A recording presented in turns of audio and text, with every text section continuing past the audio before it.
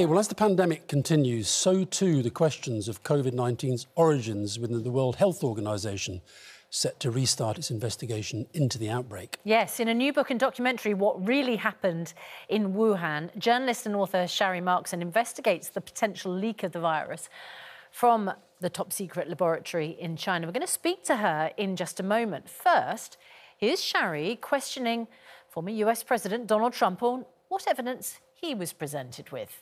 Sherri Markson joins us now from Sydney. Hi, Sherri. Hope you're well.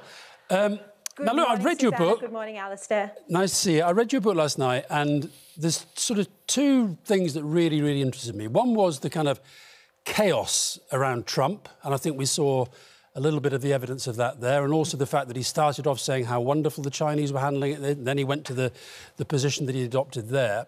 But then the other thing that really, really, really struck me was this sense of anybody who was even suggesting that there might have been some kind of conspiracy, some kind of cover-up, was kind of just being, not just cancelled, but in some cases disappeared.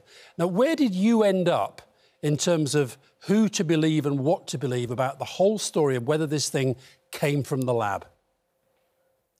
So I started investigating this around March, April last year, and I've interviewed scientists, whistleblowers from Wuhan, Chinese defectors, intelligence officials, and politicians like the former President and Secretary of State to try and unravel and unpick what has happened. Because early last year, we saw that this idea that the virus might have accidentally leaked from the Wuhan Institute of Virology, it was dismissed as a conspiracy theory. And like you say, Alistair, anyone who said that there was evidence for this, including established credible scientists, were treated despicably.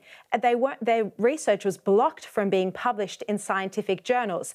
And it's taken almost 21 months for us to unravel and unpick all of this and see what happened is that there was a cover-up, not just in the Chinese Communist Party, but there was a cover-up in the West as well, where this has not been properly investigated, and it needs to be, because we've had 4.7 million people die of COVID-19 so far, and the whole world has been turned upside down.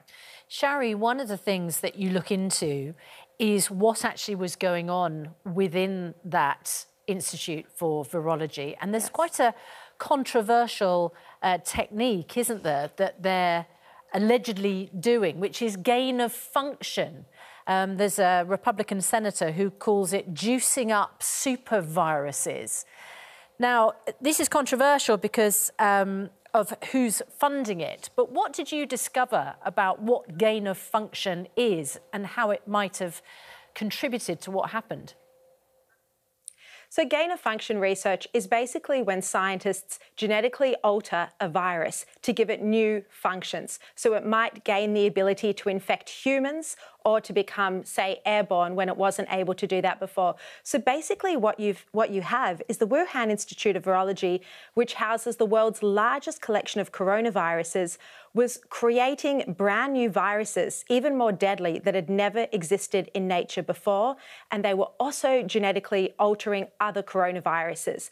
In fact, I did an analysis with my research team for the book of all of their scientific papers, and we discovered that there were 60 that were funded with American research, and that's there in black and white. This can't be denied. It says at the end, funded with the NIH or other agencies. And that's where Anthony Fauci comes into this, because his agency was funding the research. He knew personally Peter Daszak, with whom the subgrant was going through. He's a scientist. And yet, when the pandemic broke out, Anthony Fauci was sitting in all of the Oval Office conversations, and I've interviewed pretty much everyone who was in that room, including the former president, and they all said that Anthony Fauci kept silent. He didn't tell anyone what this Wuhan lab was doing. People had to figure it out for themselves. I know we have to say, Sherri, that Dr. Fauci has denied some of the allegations in the book. We'll just put that out there. Let's not get into that any deeper. I just want to ask you, you're clear that if it did come from the lab, and I think you're honest enough to admit that there's no decisive yes or no to that, no, but that if it did, it was accidental rather than any deliberate plot by the Chinese. Yes. That's what it looks like. And as you say, we do not know the definitive answer on this. And it is possible this was a natural virus.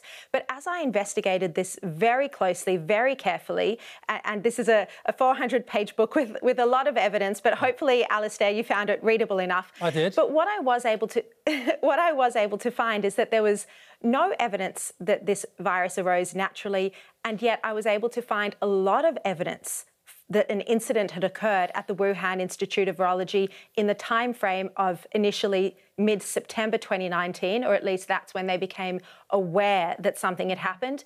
And then it rolled on through October, and by November, the virus had spread throughout Wuhan. And a lot of suspicious activity. What has happened to the people who you list who did try to raise concerns and who did go public, and we've heard nothing of them since? And this is the most tragic thing, and it's heartbreaking that the West has just moved on from this. You had brave journalists, activists, doctors, scientists and other whistleblowers who really tried to sound the alarm both over the existence of a new coronavirus in Wuhan and also over the fact that this might have come from the Wuhan Institute of Virology.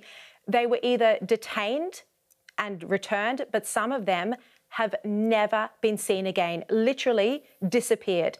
And this is common practice with the Chinese Communist Party. People do disappear. As one official I interviewed called it the People's Republic of Disappearances.